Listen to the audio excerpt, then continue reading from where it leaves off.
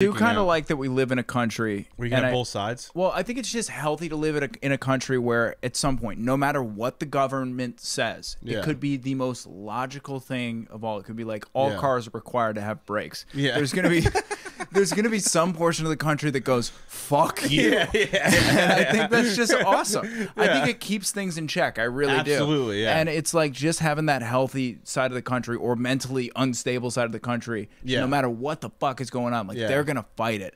That keeps people from running completely out of control. Absolutely. And it also leads to 300,000 people dying. For sure. Yeah. But it's sort of what makes us us. Yeah.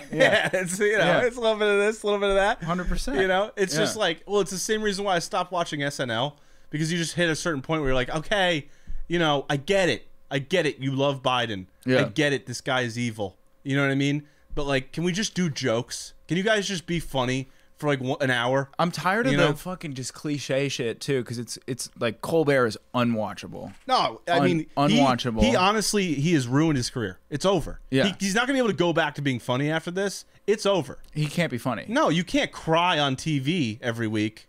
Dude, it's horrible, but it's like the right wing guys aren't fucking funny either. Like Crowder's not funny. No. And the guy Greg Gutfield or whatever on Fox News that pretends to be a comic, also not funny. And so the left and the right are both not funny at all. And then the people who were willing to make fun of both sides were the only ones that were funny. But now, like, even like, oh, I see the problems with both sides. Even that has become a fucking cliche. Right. And it's kind of running out, I think we're all just tired of talking about the coronavirus. And fucking protesting on both sides. And it's just like, I think we all just got to learn to make jokes about other shit. And that side of our brain has just rotten and fallen out because we haven't used it at all. I haven't thought about anything but coronavirus numbers and Bitcoin for 9 months. And it's not healthy. No. It's not good. People are losing their shit. Yeah. You know what I mean? And like that where comedy is going is that exactly what you like laid out there, where it's people on both sides that are not funny and they're losing. Right? And eventually they're gonna fall off. They're not gonna be able to hold on to their careers.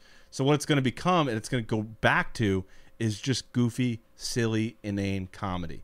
You're gonna see like a huge resurgence of stuff like like Seinfeld and like Steve Martin when he had the fucking bow through his head. Just like silly shit. We're going back to goofy. Dude, I watched Mike and Sam Need Wedding Dates. Hilarious. I've never seen that movie. And I was just like, oh, this is so just comedy just for like... Yes, for the sake of comedy. Dick jokes and horse jokes and ecstasy jokes. It's fucking great. Yeah. Like, I miss that shit. I miss just fuckery, and everything's got to be so serious. Like, oh, it's got to be... I mean... Yeah.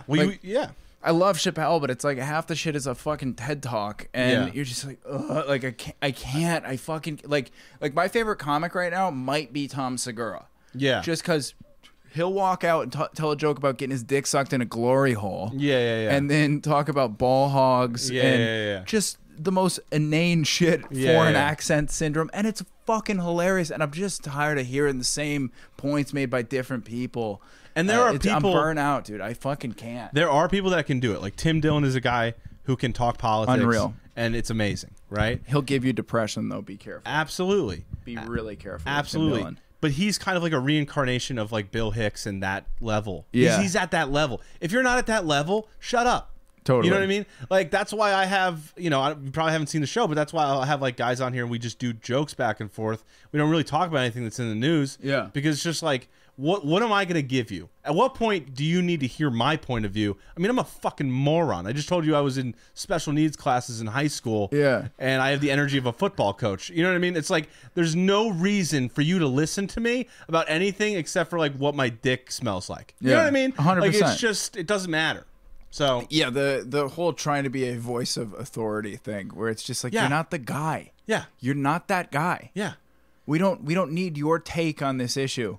Yeah. You're not a fucking political commentator. Shut the fuck up. Yeah, dude. Just I'm exhausted, dude. No. Yeah. I mean, and it was like this before this even went down. Like I got into comedy during the Trump administration, and it was just like that got played out in months, Yeah. And people kept going with it. So I think there's going to be some motherfuckers where we're hearing COVID jokes in 2024. We're just like, I fucking can't. Yeah. I can't do it. Well, if I hear another comic go up and be like, so, what's the whole thing? When you sit down and you're eating, all of a sudden Corona isn't real. It doesn't, and like that's a bit. that I've heard probably 10 times in the last 2 months.